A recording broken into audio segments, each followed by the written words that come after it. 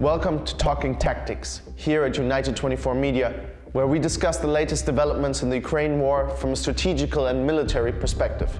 In the past weeks, France, Germany and the USA have announced the shipment of new military aid to Ukraine.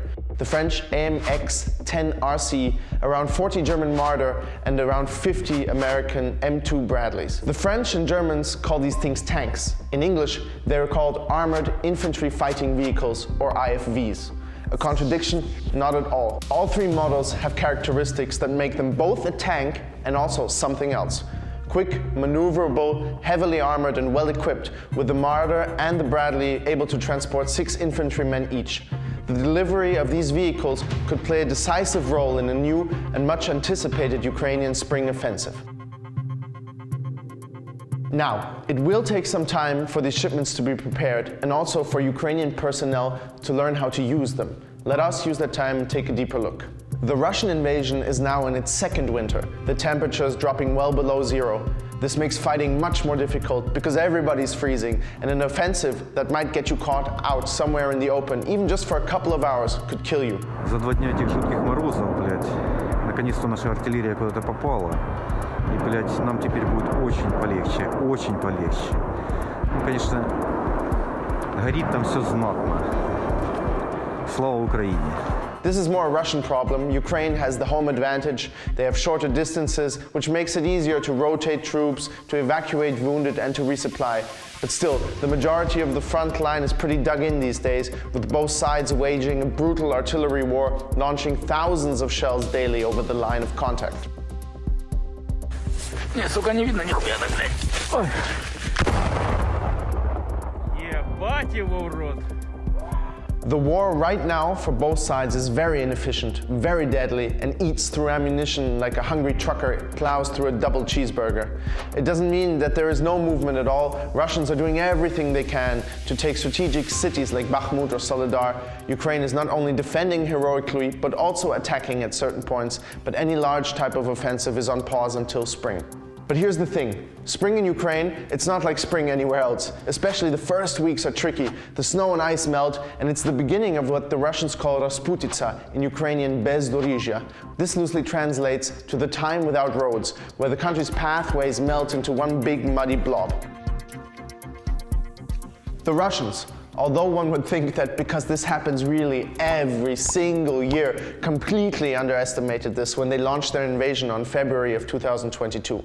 They ended up getting stuck everywhere. Some Russians got their equipment stolen by farmers, and those were the lucky ones. Others got picked off by the Ukrainian military like birds on a wire.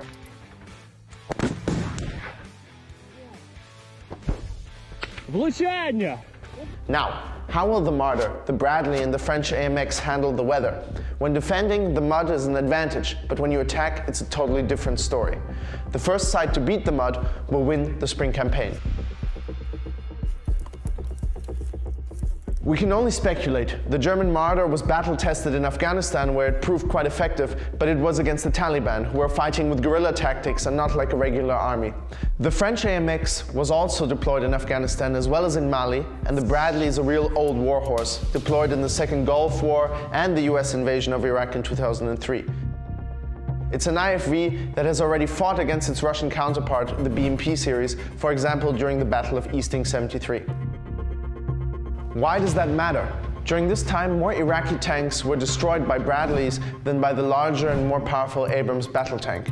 The Bradley has already fought successfully against the exact Russian vehicles that they will face in Ukraine. The M2 Bradley was even specifically designed from the earliest planning stage to be able to penetrate the turret armor of the Soviet BMP-1 at a distance of more than 800 meters. The M2 Bradley has a 25mm cannon that can pack uranium-enriched ammunition. It can also load the tube-launched, optically tracked, wire-guided, tank-busting missile called TOW, similar to the German Milan, which the newer versions of the German Marder can attach to the turret. It sounds complicated. Another way to put it, it's a missile attached to a wire.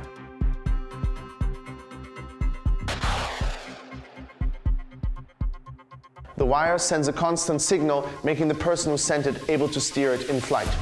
The Marder also has a 20mm autocannon, which is not enough to engage in combat with a tank, but pretty deadly against infantry and light armored vehicles. The French AMX, which is the only one running on wheels, not on tracks, was mainly built for reconnaissance purposes, and it has a 105mm cannon, the same caliber as the German Leopard 1 battle tank, one of the best ever built. So essentially, it's a small machine with a big powerful gun. However, in all previous deployments of these machines, there was no mud. So, let's talk about engines. While the Russian BMPs fulfill a similar purpose with similar characteristics, the Western models are more durable and also easier to repair. That's because they were built to be as long-lasting on the battlefield as possible, with all the parts made to be easily exchanged and replaced.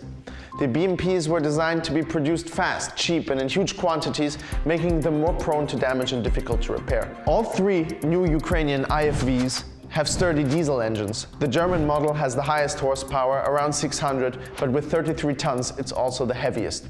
What's really important, all of them have several reverse gears, making them pretty fast when driving backwards, something that can easily mean the difference between life and death. Why?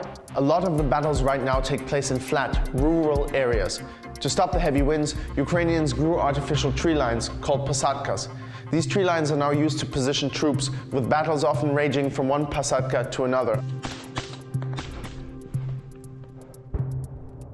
With a powerful reverse acceleration, these IFVs will be able to navigate back and forth much more easily, either attacking and retreating or transporting infantry from one position to another while offering anti-tank and anti-infantry capabilities. So, what are the challenges? Like every machine, nothing is perfect. A problem that both the French and German models share: they can't aim and shoot while driving. Also, the German Marder doesn't have an air conditioner. Ukrainian summers can be hot and sticky, making it essentially a steel sauna. Also, the Ukraine war is, like all modern wars, a combined arms battle. It means both sides consider each part of the equipment, each unit, as part of a greater system that works best when these different elements support each other. The Marder, as well as the M2 Bradley, were designed as a support element to so-called main battle tanks. The Marder for the German Leopard and the Bradley for the American M1 Abrams. Lucky for Ukraine, just on the 11th of January, out of the blue, Polish President Andrzej Duda has announced the delivery of a whole company of German-made Leopard 2 battle tanks to Ukraine.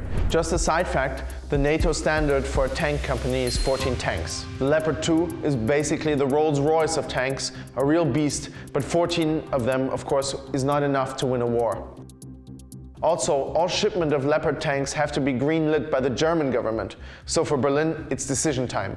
Germany has long been hesitant with their military aid, but after announcing the shipment of Marders, the go-ahead for the Leopard 2 could mark the beginning of a more decisive and committed political direction towards Kiev.